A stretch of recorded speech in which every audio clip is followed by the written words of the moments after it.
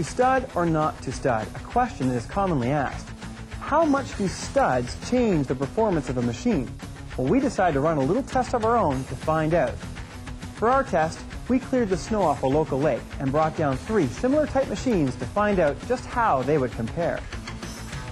Our XCSP is brand new and has 144 studs along with a set of dually carbides. Our GSX is also new with stock carbides but no studs. Our Worry was tested first with a brand new set of dualies, and later we removed the dualies and put on a set of worn carbides. The advantage for braking is tremendously better.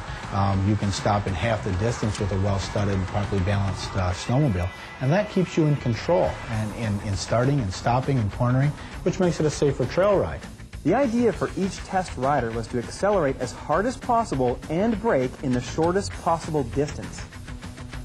As you can see, the studded sled had no problem accelerating or braking. The track would still spin if you pinned it, but you could always control the sled. The unstudded sled was another story.